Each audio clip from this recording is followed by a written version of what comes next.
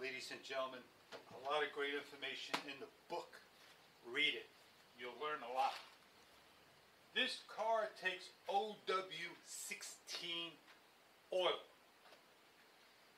Your release button's over here, so when you want to check your oil, drop your stick, put it into the appropriate hole. They got all these holes here, let me tell you. We're not going to be changing oil, but we're going to be talking about some of the things here.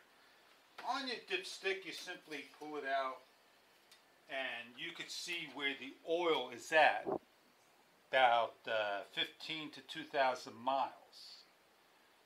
And you're going to bring in your car to your Toyota dealer for the first 4,000 or 5,000 miles, right? And they're going to inspect the oil. They may change your oil, and they may change your filter. They may do one and or the other. And you want to make note when you do things, when you bring them in. If you're a do-it-yourself person, you're going to need a ratchet, a socket, jack stands, a floor jack, 10mm bolt, some Phillips screws, and a filter, and OW16, if not OW20 oil. They've gone to a different type of filter. They've gone back to the metal canister filter for this particular car. I'm just showing you a Honda's filter. This is the only thing I got at the moment. So I'm going to go online, place my order for the correct one for this car. You can get Toyotas. It should be 90915YZZM as in Mary 1. Pause the video at any given time so you can write that down and get that filter. They no longer make the paper filter.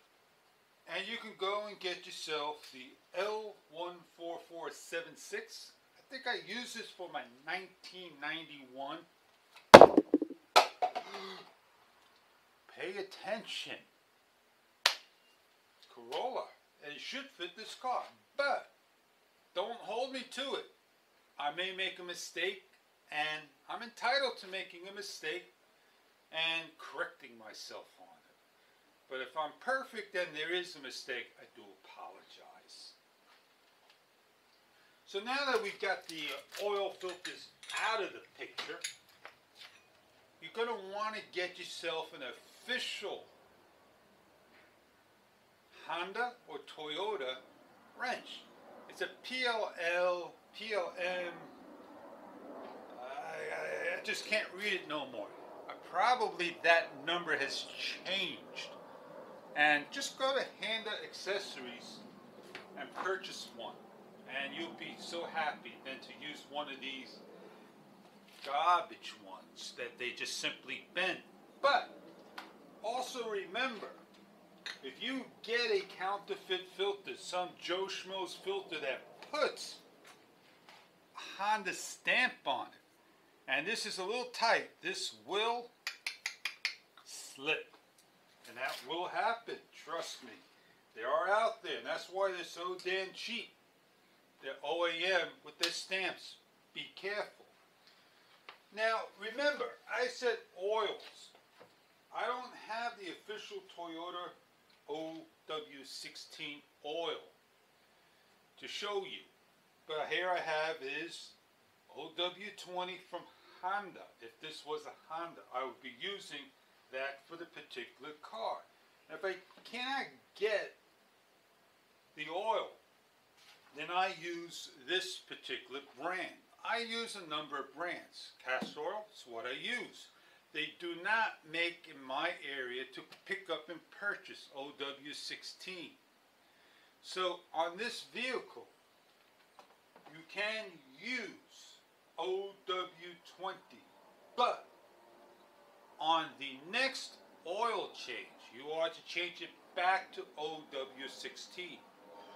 Nowhere are you subject to use OW16, a thinner oil than OW20. They want you to use that particular oil for this particular engine. So on that note, there you go. You got your oil. You know where to inspect it. Underneath the car, like I said, you need to lift it up, take a pan off, and you're not going to get under that car with 245 R 18-inch rims. And let me tell you, that's a different story for another video. I love the 60 rims, the height. 40s, I don't think so. Maybe 55s.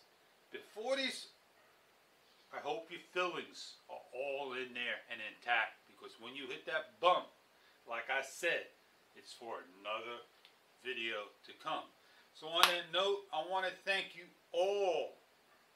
Been with me since day one of my YouTube channel. And I hope to see you on the next video. And I hope it's to your liking. So please, if you're a newbie, hit that subscribe button.